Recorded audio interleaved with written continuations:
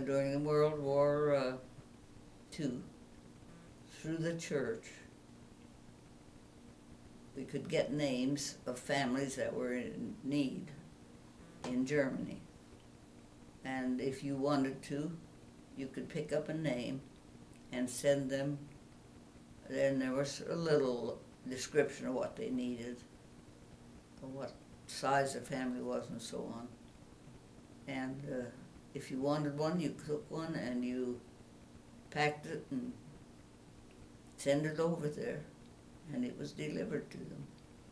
And when we were there years later, why, this one person, we had the name, and we went there, and he said, "Oh, come in, I have something to show you."